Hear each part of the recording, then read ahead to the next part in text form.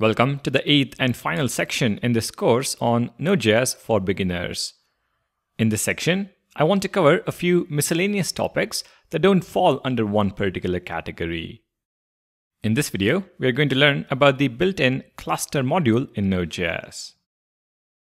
Now, if you can recollect from the previous sections, I had mentioned that Node is single-threaded, which means no matter how many cores you have, Node only uses a single core of your CPU. This is fine for I/O operations, but if the code has long-running and CPU-intensive operations, your application might struggle from a performance point of view. To help with this scenario, Node.js introduced the cluster module. The cluster module enables the creation of child processes, also called workers, that run simultaneously. It's also important to note that all created workers share the same server port. In simple words, the cluster module gives you a quick win when it comes to handling the workload in a Node.js application. In this video, let's understand more about this module with an example. I'm going to begin by creating a new file, nodecluster.js. The idea is to first start with code that doesn't use the cluster module and compare it with one that uses the cluster module. Within the file, I'm going to copy-paste a code snippet to save us some time. It is a very simple HTTP server, something that shouldn't be new to you if you watched the section on built-in modules. We import the HTTP module, create a server, and handle two routes. In the homepage route, which is the root, we have a simple response with plain text, homepage. In the slow page route though, we have a for loop that simulates long-running CPU work. It doesn't matter what the code is, but you just have to know this takes a really long time to execute. Once the for loop completes, we respond with slow page as the text.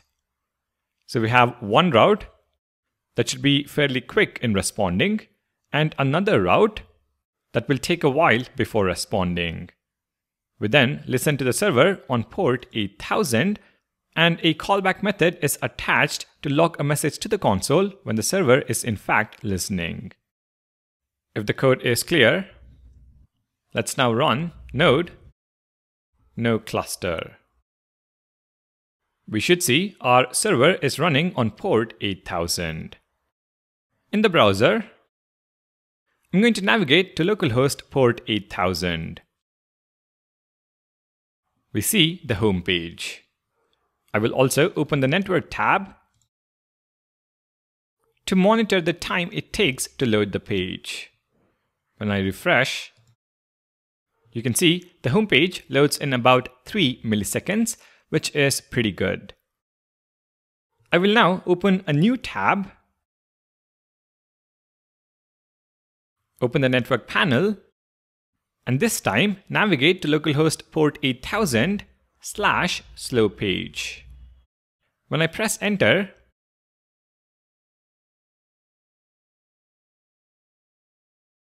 you can see this takes about 4.72 seconds.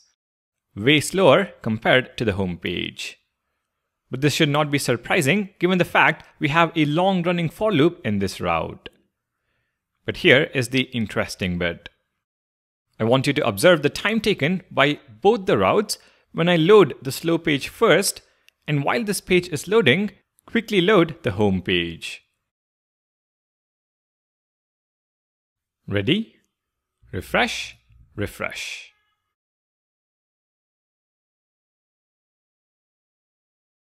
You can see this time slow page takes approximately 5.7 seconds,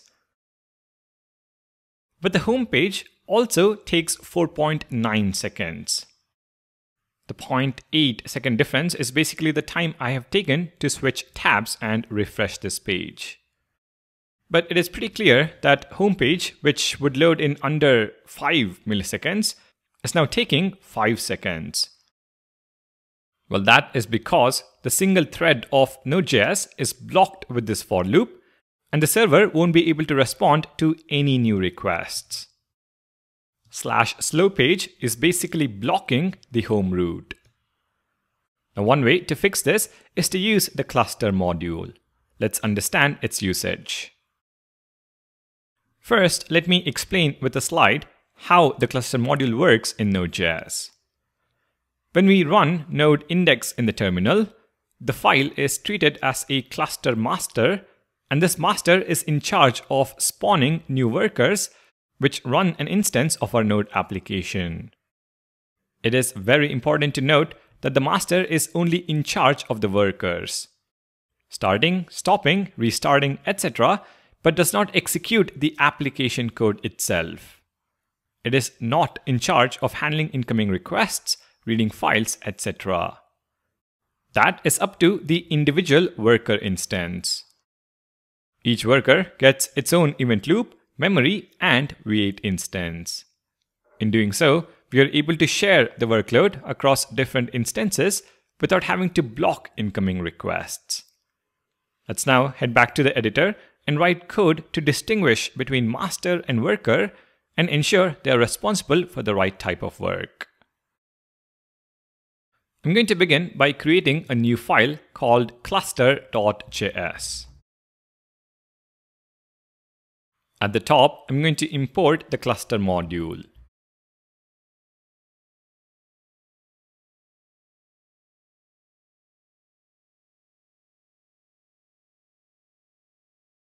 Now, we need to execute two different snippets of code depending on whether the file is treated as master or worker. For that, we use the isMaster property on the cluster object. So if cluster.isMaster, we're going to log master process.pid is running. If it is not master, we're going to log worker process.pid started.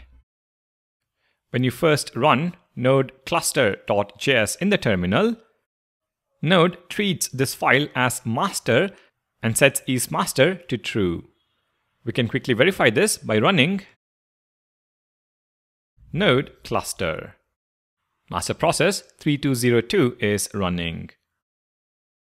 Now let's focus on what code to run as master versus worker. As master, we need to create new workers. And for that, we use the fork method on the cluster object. Let's create two workers by calling it twice. And for the worker, we are pretty much going to run the same code that we did in the non-cluster file.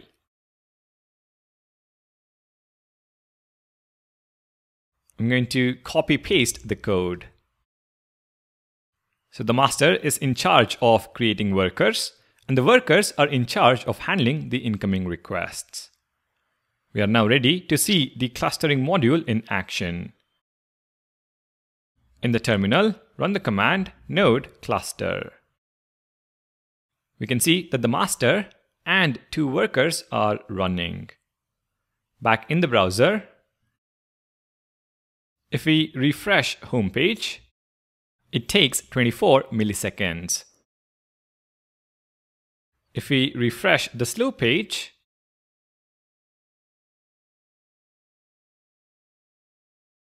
it takes 4.72 seconds. But what happens if we make the two requests in parallel?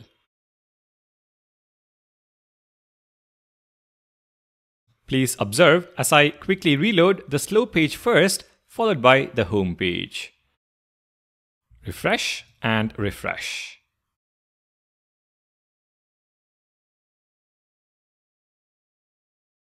You can see the home page responds right away in 2 milliseconds. The slow page continues to take approximately the same amount of time, 5 seconds. But it is clear that the second request is not blocked while the first request is being served.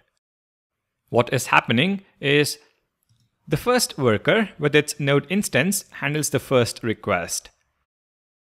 The second worker with its own node instance handles the second request. This, as you can see, leads to better performance. It is very important that you create 2 worker threads at minimum. If you create only one, it is the same as no cluster scenario. The master will not handle any incoming request, resulting in just one node instance responsible for both incoming requests. Now, I'm pretty sure you have a question in your mind. Why shouldn't we simply create a large number of workers using cluster.fork? That will ensure our app is performant, right? Well, that's not true. We should only create as many workers as there are CPU cores on the machine the app is running. If you create more workers than there are logical cores on the computer, it can cause an overhead as the system will have to schedule all the created workers with fewer number of cores. In case of my MacBook, I have 10 logical cores, so I should only ever create 10 workers to get the maximum performance. Anything more, and it is only hurting than helping. To verify how many workers you can create, head back to VS Code and import the OS module.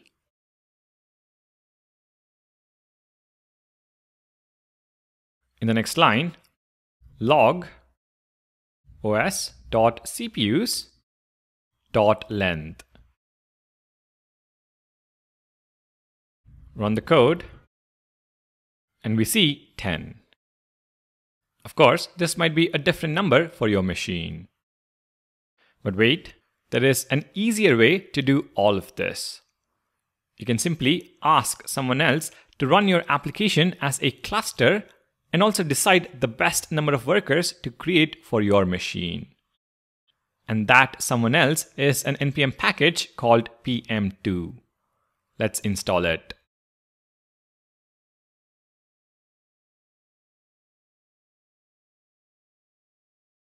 The command is sudo npm install -g pm2.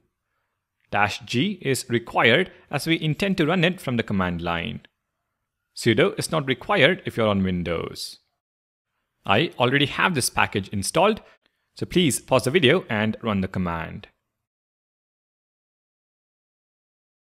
When the command completes, we can ask pm2 to run our no cluster file in cluster mode.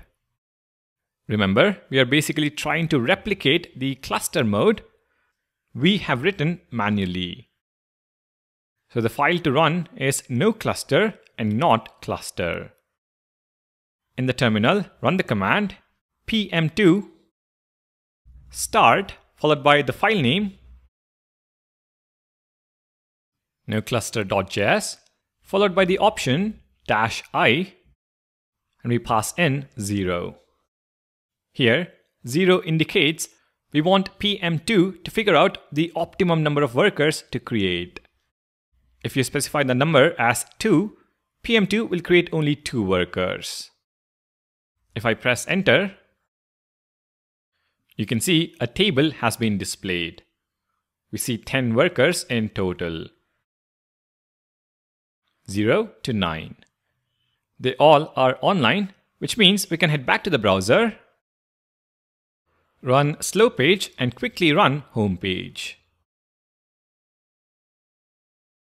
The homepage still loads in 2 milliseconds, and the slow page loads without blocking the other request. Really simple, as you can see. Now to stop pm2, run the command pm2 space stop space nocluster.js. The status now reads stopped. Now that was quite a bit to cover about the cluster module, but hopefully it all made sense. It is something that you don't need as a beginner starting out with Node.js, but a concept that is well worth knowing about. Please do read up more about the pm2 package for your understanding. Alright, thank you for watching. Please do consider subscribing to the channel, and I'll see you in the next one.